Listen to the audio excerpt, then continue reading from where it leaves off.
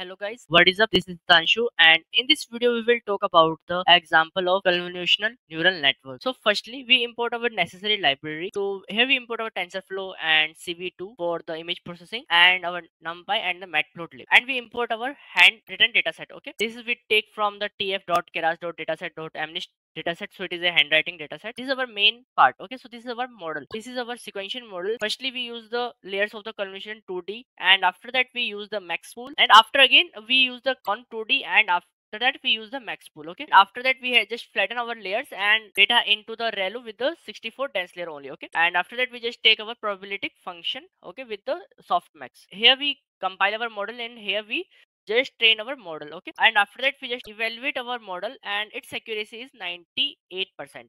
And I will put the complete video tutorial for this convolutional neural network in the description below. Yeah, so this is about it, and we will meet in next video. Till then, bye bye.